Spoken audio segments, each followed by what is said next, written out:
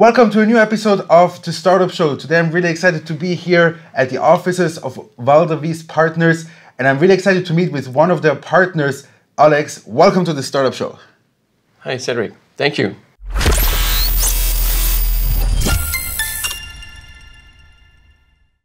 Welcome to a new episode of The Startup Show. I'm really excited to be here at the law firm Walder Wyss Partners, and it's super exciting to give a little bit of a different angle to the startup ecosystem here in Switzerland.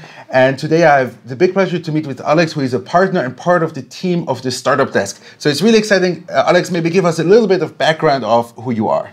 Yes, thank you, Cedric. Very welcome. So my name is Alex Nikitine, 42 years old, partner at Walder Wyss, married and 2 children. I focus on commercial law with an emphasis on corporate and transactional work. I advise Swiss and domestic clients, predominantly corporates, but also founders, investors, so natural persons. You are a lawyer, you see a lot of startups. Maybe you can tell me what excites you, let's say, being a lawyer and watching all of these startups from this angle and helping them, grow over time.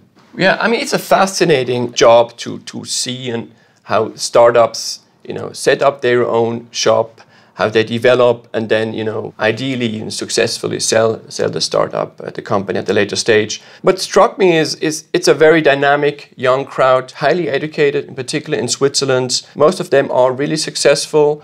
They tap the market, they find their niche. It's a pleasure and an honor to be part of that ecosystem. As a lawyer, certainly, providing legal advice, and that's my job. But it goes beyond just providing legal advice. In some extent, our job is also being here kind of a mentor. It relates to a mentorship. They call us up and ask about things which are not necessarily just legal. It's just here challenging them also on commercial points, asking about strategy and so on. And I think being part of that development, being part of an important piece of the ecosystem around the startups, that's really fascinating. So maybe you can explain a little bit of the expertise that, Walder Wyss can bring to the table when you advise the startups in legal matters. I mean, Walder Wyss is a rather young firm, has grown significantly for the last few years. We have now about 160 lawyers and tax experts. It's the second largest law firm in Switzerland. We have offices not only in Zurich, but we have offices also in all other important business areas in Switzerland. So Basel with Life Science Cluster, Geneva, Bern, Lugano, and also Lausanne. It's a so-called full-service firm, so we provide a very broad range of legal services. Corporate, finance, tax, antitrust, arbitration, litigation, IP, IT, and so on. The other things, certain areas which we do not cover, like family law and so on. It's quite a straightforward organization. We have partners, we have associates, and we have, of course, staff helping us. It's a fully integrated law firm. Mm-hmm. All of these branches, belong to one organization, Walder Wyss. It's one IT system. Everybody has access to the whole IT, to the files, and it's a good, smooth exchange among the lawyers. Mm-hmm. Very nice. So you get to see a lot of startups. You get to see and interact with them. What do you see, let's say, one of the challenges that early stage startup face when they're founding, or let's say the first time they come to approach you? What are, let's say, the biggest problems they have in the legal perspective? In many cases, while they have a certain idea about the business, they may even have a business plan, they are not entirely sure about the legal structure. So one of the first questions that we get to ask is, what kind of companies are available for this kind of startup? What are the key rules? What's the legal environment which they have to work around as a startup? So we help them and we assist them in choosing the right company structure, and in addition, also the right arrangement among the founders. This is not a corporate law point, it's more contractual law. So they need, apart from having the right company, they need to have an agreement among themselves which adds certain rules in addition to the classic corporate law rules. Mm-hmm. That's one challenge. First, getting the right structure. And then another one is the phase that follows the setting.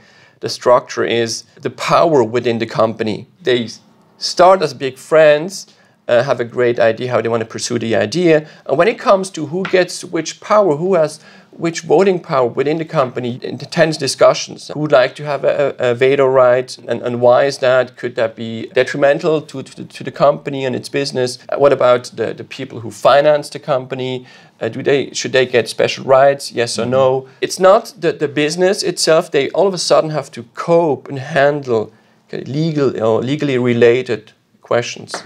And it's important that they find a solution around that so they can go on and focus on the business and pursue their business plan and not get stuck with this kind of questions. And that's what we're here for. We show them, look, that's a good solution. That's a very common solution. Don't be afraid. That's how it works. Trying to explain you how it works so they feel comfortable with this kind of framework. Right. So maybe you can give like one or two like snippets of tips to like the startups that are watching out there. What is like, let's say, the first thing you should be doing when you start your own company? Getting the right idea. You see a lot of people that I think, and which they also later learn, they got the wrong business idea.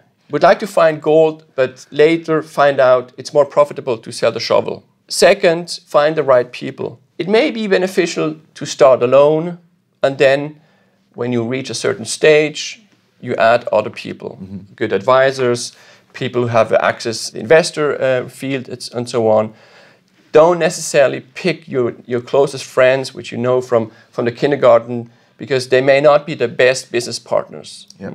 And that is something which I quite often see as a mistake, which they make. They learn later it was actually the wrong pick. When you see all of these startups coming to you, are there certain industries that you say like, well, this is probably trending at the moment, specifically coming from Switzerland? We have seen many fintech companies setting up their own company lately for the last few years. Some, as we have just learned, the other day, were successful, but then failed big time with layoffs, big layoffs. We see still a growing number of life science companies, biotech, medtech, pharma, spin-off from the universities, also from the life science cluster in Basel, numerous startup companies which are pursuing their business and try to become very successful. E-commerce has been very strong. We advise many startup companies in the e-commerce business. Trends go into all directions in terms of the industry. But I think those are sectors where we see a strong development for the last few years. Obviously, you don't have to mention any names of your clients, but maybe you have like an interesting story or like a funny story where you say like, well, we experienced with startups or something that, like you would say like a lesson learned or something, a funny story you can share with me. We had we still have that startup, which was founded by a smart guy from western part of Switzerland, and he founded and contributed to a medtech device, a prototype. Was very proud of it. They had a financing round, other investors joining the startup, including one who was also very gifted. He had a very similar scientific background, joined the firm as a CEO and lead investor, who, as it turned out, kind of found a superior medtech product, similar to the one that was founded by the founder, but generally speaking, it was clearly better. And there was a intense discussion internally which out of the two products should be now further developed. And the founder would like to have his prototype to be advanced because it was like his baby, while the CEO, along with the majority of the investors, thought we should drop that first project and actually focus only on the second one, the superior one. And that is a very delicate situation because the founder had almost a majority of the shares. He could block important steps like financing rounds and so on. So they, along with mediators, outside counsel, they kind of had to convince him that he would leave the company and sell his stake to one of the other shareholders. And that was it was an interesting experience, not necessarily from a legal point of view, but also from an issue which arose sometime when the company was already founded and had become very personal, and then may have led to a disaster if they had not found a solution. For sure. So they found a solution. The company is progressing. It's really a great story. To wrap up the show, I always like to get like some tips for students who are, let's say, aspiring lawyers who say like, I would like to become a corporate lawyer or a startup lawyer. Maybe you can give them 1 or 2 points of advice of like how to get, let's say, to this chair to be interviewed on the show. Yeah, I mean, there must be some core interest into law and dealing with people, dealing with problems, taking the advisory role. I mean, formally you have to go to law school, graduate, take the bar exam. You may write a PhD, the master degree abroad, which I did. You need to have some interest, really, some fascination, actually, in this job to not only be the master of the law, know the law, have the necessary educational background, but also be interested into the business of your clients. What do they do? What are their challenges? Who is around? What other competitors are around? To follow the story, and don't forget the history of these companies. That's very important, and it's part of our job. And I think it's a very interesting job. I would never leave that job. I'm independent. I'm not an employee. I kind of can follow my instincts and have a great collaboration with my clients, including startup clients. Sure.